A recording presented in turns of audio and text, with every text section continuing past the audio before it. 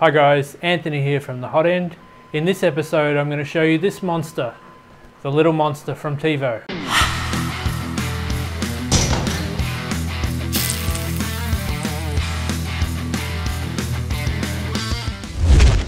Okay, so Tevo were nice enough to send us over one of these kits, and another one's on the way for Dad.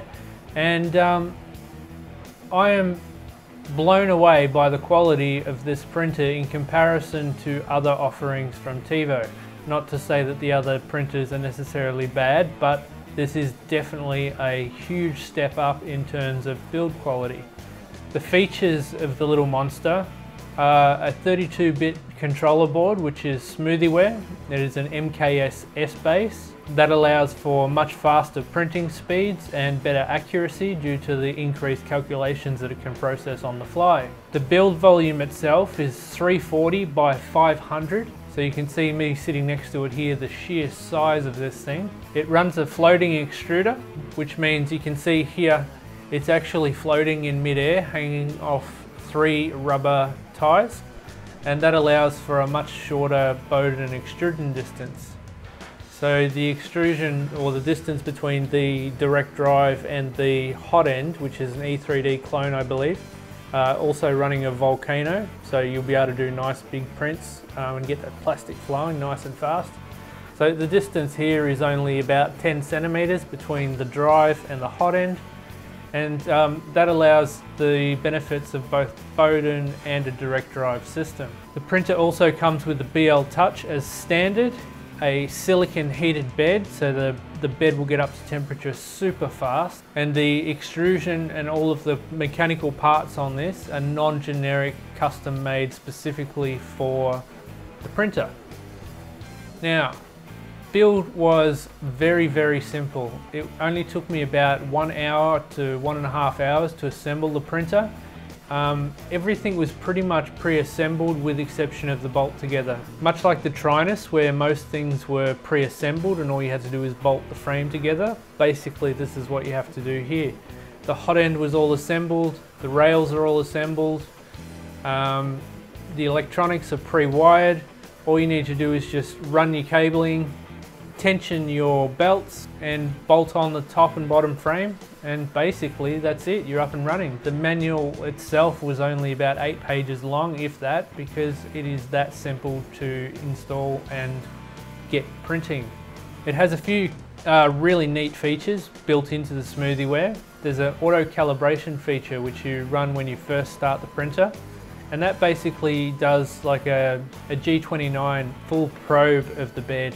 And so then the SmoothieWare knows exactly the contours and any differentiation in the bed surface, as well as its dimensions, so it can work out the swinging positions, etc, etc.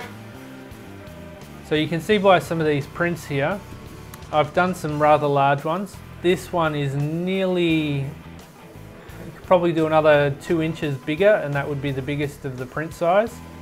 And I'll put links to these prints in the description. These are printed at 0400 layer, and I've actually swapped out the volcano nozzle for an 80mm just to give me the fastest speed.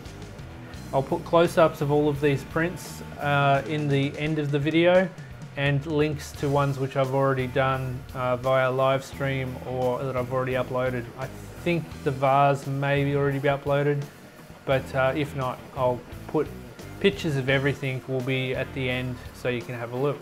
Now, just in comparison for size, this is that little Aztec that Dad printed on the Trinus. It is completely and utterly dwarfed by the Tevo little monster. So far I've had not many issues with the printer. It seems to be working fairly well out of the box. A couple of things which I would recommend you do is all of these connections here are labelled by the green tags, so it's pretty much foolproof, but it is pretty ugly even though it's fully assembled. So there are some things you can print, like a cover to go over these tags, or just give it a nice wrap of electrical tape just to neaten things up. We've got a coupon code as well for the little monster. The coupon code for this is the hot end, and the information for that will all be down in the description below. Part of the SmoothieWare functionality is with the coloured touchscreen up here, you can print direct via SD, which is nice and handy, but it also has an Ethernet port. So if you've got network running through your house, or you want to run a network cable to the printer like I'm doing, you can upload your prints to the printer via the Ethernet, your internal network, and that saves SD card shuffling, which is pretty cool.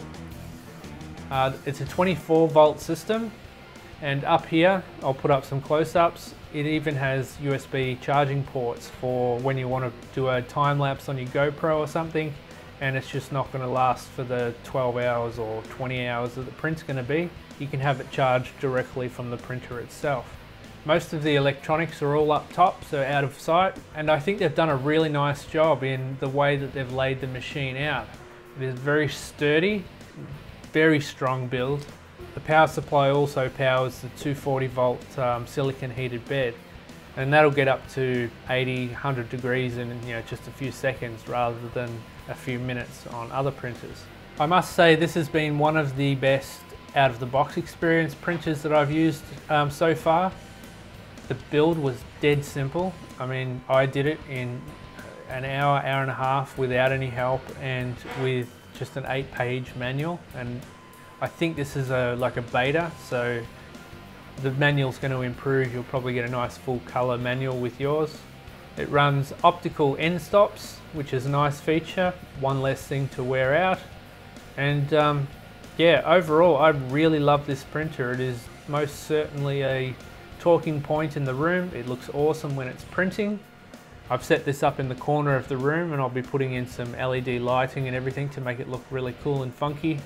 And some of the support groups on Facebook even have the instructions and code on how to put in different lighting strips. So you can have a red lighting strip that'll come on when everything's heating, and then that'll flick to a clear lighting strip when everything's up and running.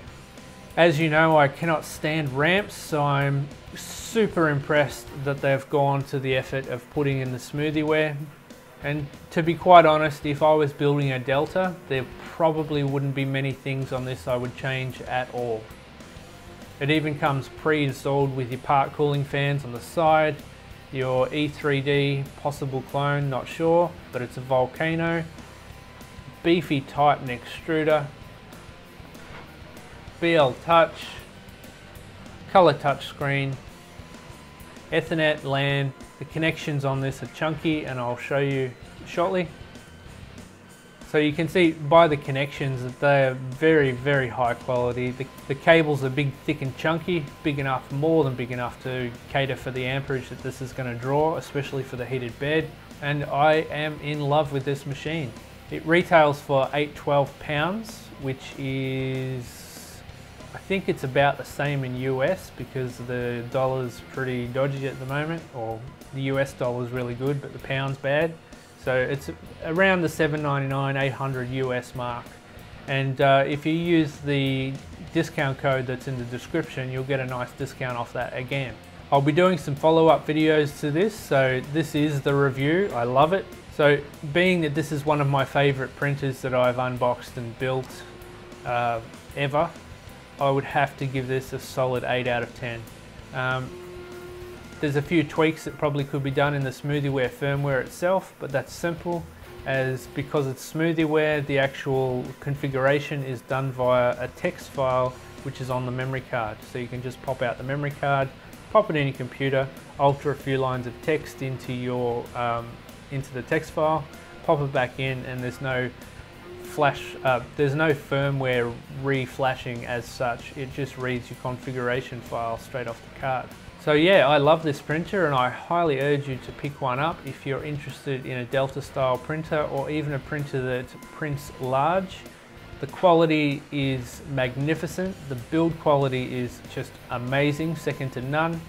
And they've really listened to the community and built something solid, and this is a very special product. This may be a contender for the hot end's best printers of 2017, but we'll have to see what comes up.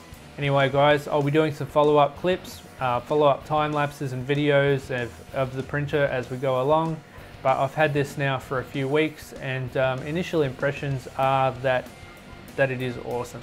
If you like our content, please subscribe, smash that subscription button and ring the bell. It helps us out a bunch. We've just crossed 8,000 subscribers, and that is amazing. We thank every single one of the subscribers for tuning in and watching the content. It means a great deal to us. And we've also got Patreon there if you wish to join in, and there'll be some Patreon rewards there which you'll see once you join, if that's what you like to do. Let me know in the comments what you think about the printer, what you would improve if you were building your own from scratch, and I'll see you on the next video. Thanks guys.